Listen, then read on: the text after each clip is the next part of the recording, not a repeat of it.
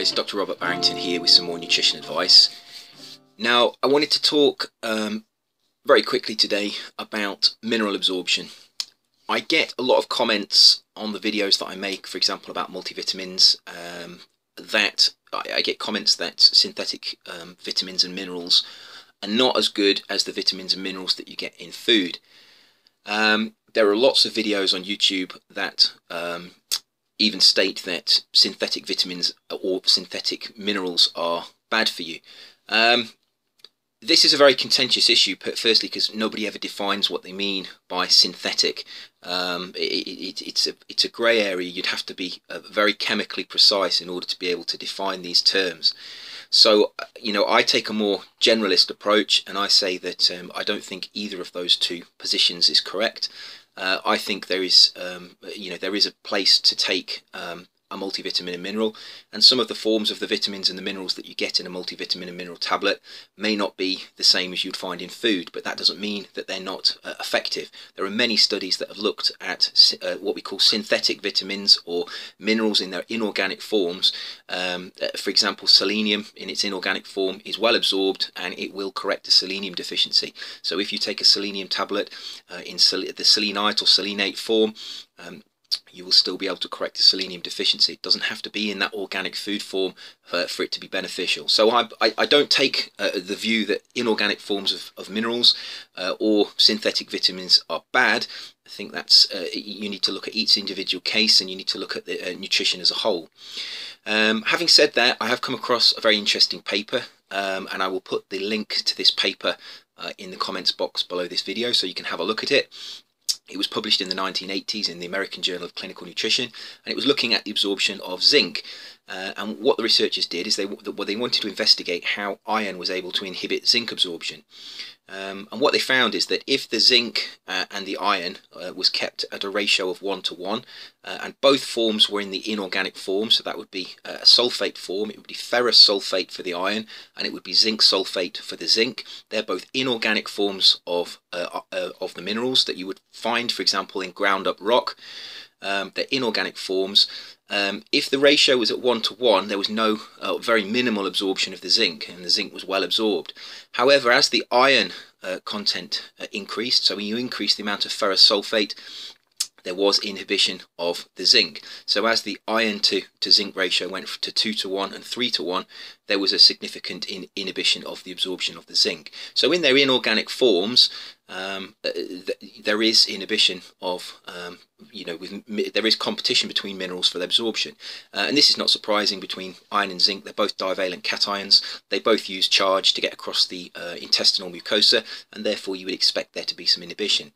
This paper was particularly interesting though, because when the iron in its ferrous sulfate form was replaced with a heme form of iron, which you might find in food.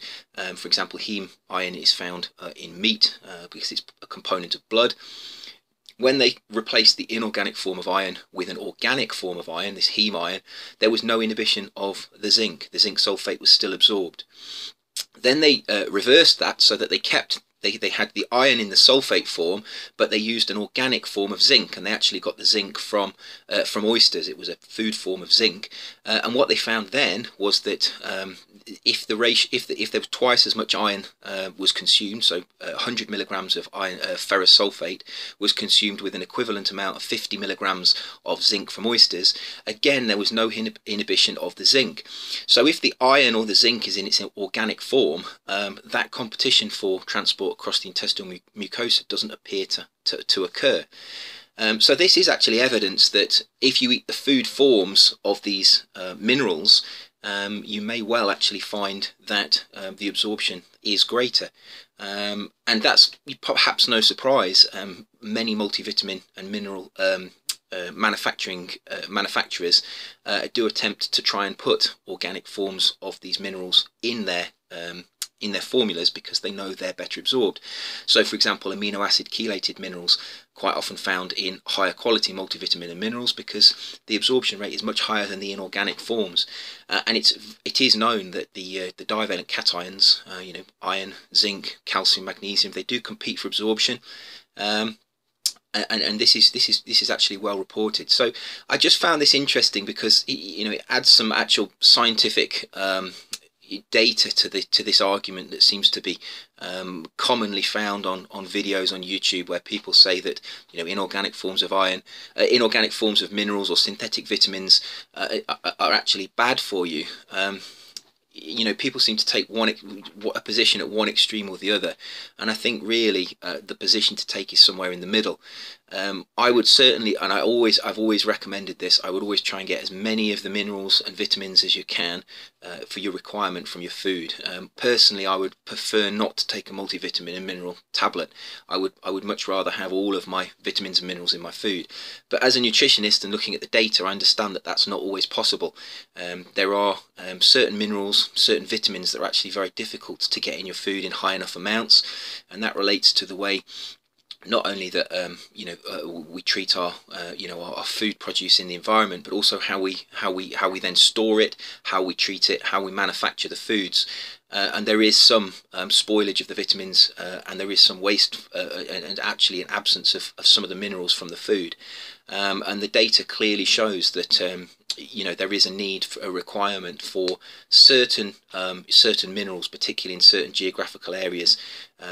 Selenium, for example, selenium poor soils are known to exist in many parts of the world, and the populations that live there have selenium deficiencies, and therefore they do benefit from selenium supplements. So taking these extreme positions, yes, multivitamin is the best thing since sliced bread. No, you shouldn't take a multivitamin because the vitamins and minerals are actually bad for you. I think the real position is somewhere in the middle.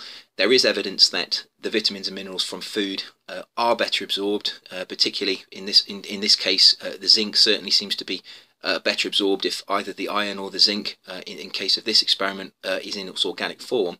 But that's not to say that inorganic forms of zinc are not beneficial, because although there was less absorption when the zinc was in its inorganic form, the zinc was still absorbed. So if you had a zinc deficiency and you took the zinc sulfate, you would still absorb some of the zinc. We're just talking about a lesser amount of a reduction in the absorption. So have a look at the paper. It's very interesting. It's quite easy to read. Another interesting thing, it's an older paper. It was made in the 1980s, and a lot of the older papers are actually easier to read. Modern scientific papers are getting harder and harder to read. They're getting more complex.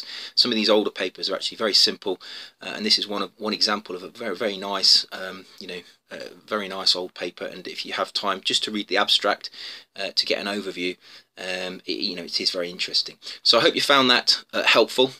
As always, stay healthy, eat well, and protect yourself. And I will see you soon for another video. Take care.